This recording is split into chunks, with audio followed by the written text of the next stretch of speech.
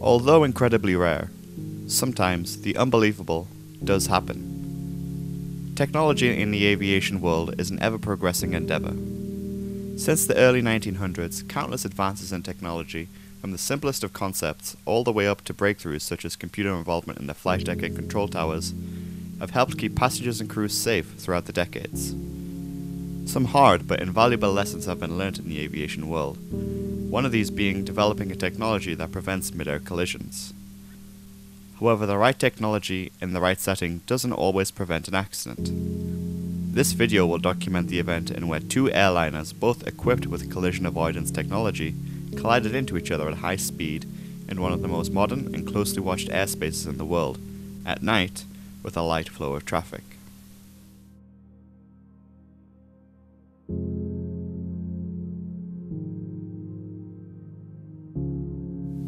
Regrettably, mid-air collisions have happened, each time exposing ways in which the industry can move forward and protect future passengers. Since the 1950s, aviation authorities had been experimenting with the idea of a traffic avoidance system on board airplanes. This was later developed into what we call TCAS today, Traffic Collision and Avoidance System, developed in the 1980s. Over the coming decades, all aircraft were equipped with this technology. It works by interacting with another piece of aviation equipment, the transponder. The transponder itself had been around for decades longer, and has been continuously upgraded to compensate for better technology. Utilizing Mode S on the transponder, the TCAS can emit a signal from the plane, and when conflicted with another TCAS signal nearby, the system alerts the pilots of the nearby plane. Most times, no action is required by the pilots, as flight planning and organization from air traffic controllers means that planes, in more than 99% of cases, are spaced out with at least 1,000 feet of clearing space. It does serve a crucial purpose in the unlikely event that two planes are converging towards one spot at the same altitude. TCAS will give an instruction to either descend or ascend. One instruction is given to one plane, while the other is given to the other plane.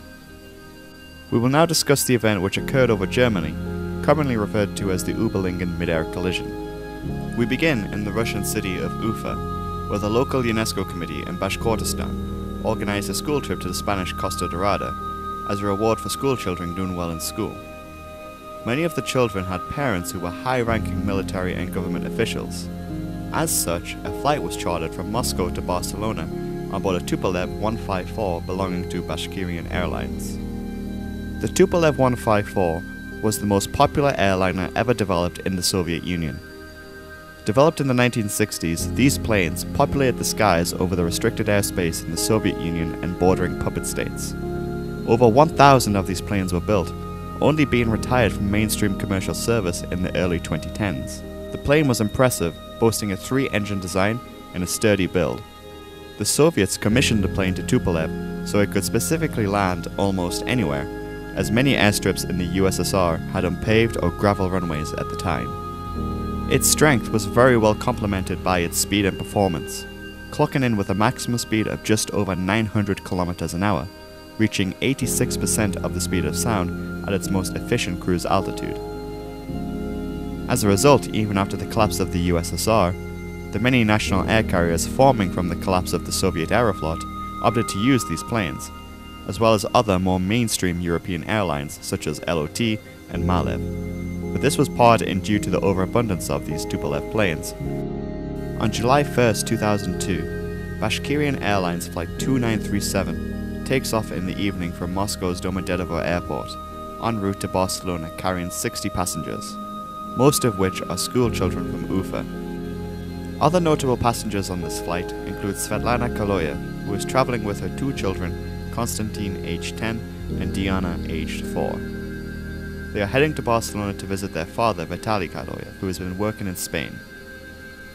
The Tupolev this evening is being flown by 5 highly experienced Russian pilots. Their roles and names are as follows: Captain Alexander Gross, First Officer Oleg Grigoriev.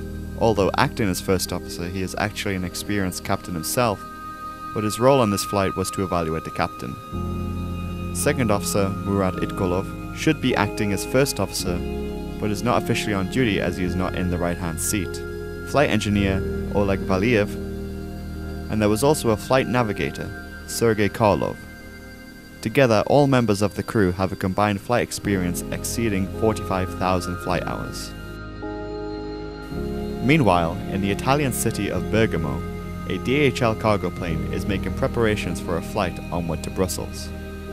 The flight plan will take them on a route that converges with the Bashkirian Tupolev over the Swiss-German border. The DHL plane is a Boeing 757 freighter. They had landed earlier that day from Bahrain. DHL Flight 611 leaves Bergamo for Brussels, heading north. Meanwhile, the Bashkirian Airlines flight is flying west onwards towards Spain. There are just 2 people on board Flight 611 this evening, British Captain Paul Phillips and Canadian First Officer Brant Campiani. Both pilots are based in Bahrain and together have accumulated over 18,000 flight hours.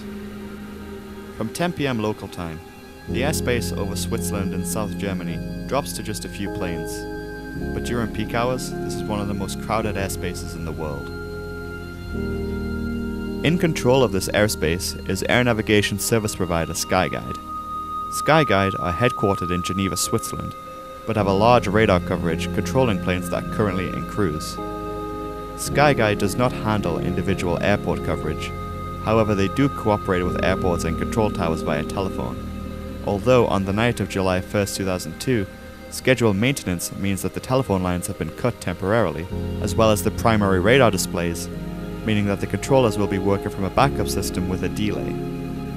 Peter Nielsen is among the few controllers on duty that evening at Skyguide. In fact, during the time of the accident, Nielsen was the only controller on duty as his colleague went off duty for a break. Nielsen is then left working from 2 stations. While controlling the sector that both the DHL and Russian Tupolev are currently flying and converging in, another aircraft comes on frequency at the other station next to Nielsen.